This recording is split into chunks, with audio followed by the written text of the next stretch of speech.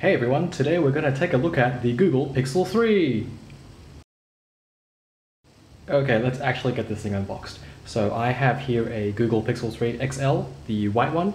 So it comes in this nice box, it's got this green on the back, hashtag Team Pixel with the Google logo.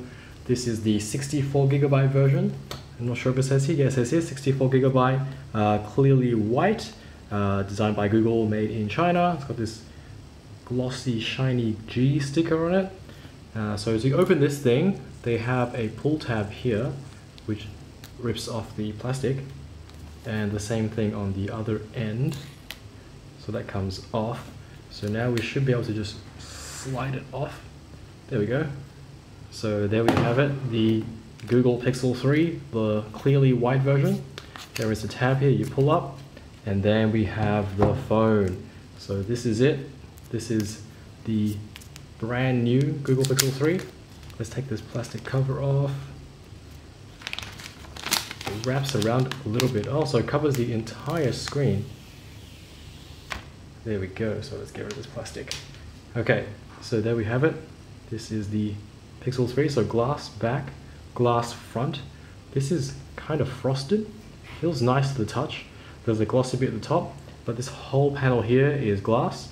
This allows for the wireless charging, and of course the very famous and very powerful camera they have in the back here. Of course the LED flash as well.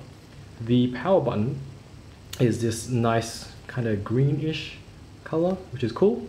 And then they have the dual front facing cameras at the front here. Okay, so there's the fingerprint scanner as well, and then the G logo. Let's put this aside and see what else is in the box. So there's a cover there. We have some documentations. Okay, so there's a SIM eject tool here as well. And there is the Pixel stickers, and then a pamphlet, and the Let's Get Started guide. So let's put this aside. Okay, going in for a closer look, underneath we have a pair of USB-C earbuds, which is pretty nice. So they match the design of the Pixel Buds. You can expand the loop so that it fits your ear a bit better. They are USB-C, as I mentioned, which is nice, and they do come with a mic or inline mic as well. So underneath that we have the USB-C to C charging cable. We have a bunch of adapters, which is nice. We have a USB-C to A adapter and a C to 3.5mm headphone jack as well. And then of course we have the charging brick. So the charging brick, this is an Australian adapter, but the capacity is 5 volts, 3 amps, and 9 volts, 2 amps. So let's go on to the features. Okay, so the headlining features is obviously in the camera. So I've turned this on, and what we'll do is we'll just demonstrate some of the features in the camera. So let's launch the camera down here. So one feature that most people don't talk about is the autofocus on the phone itself. So what we'll do is, I have this little Android here. What you can do is you can actually tap on a subject, and then it will actually lock onto that subject. So I went out of frame there. So we'll try again. If I tap on this little Android here, it will try and lock onto it. I hope not to cover it with my fingers. So there you go. You see that I'm moving the Android around, and it's doing its best to try and keep that in focus. Now the interesting thing is, it actually works in video. So if we switch to the video now, so there it is. We tap on the Android, we start recording, and let's see what happens. So if I pick this up, look at that! Focus tracking. This is freaking amazing. I don't know if any other phone can do this, but there you go. So there's focus tracking. And the other thing is the super res zoom. So super res zoom, what it does is when you go to the camera or video, whatever, I don't think it works in video, but in camera, what you do is when you zoom in, it actually tries to do some magic to try and take multiple shots as your hand shakes, and then try and combine them later. So it's a bit hard to demonstrate.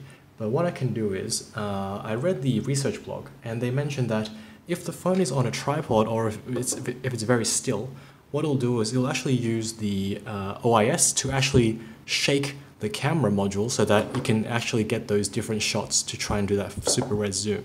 So what I can do is I can try and emulate a tripod or keeping the phone still, and let's see if we can see the OIS actually shaking the sensor by itself. So right now I'm not touching the phone.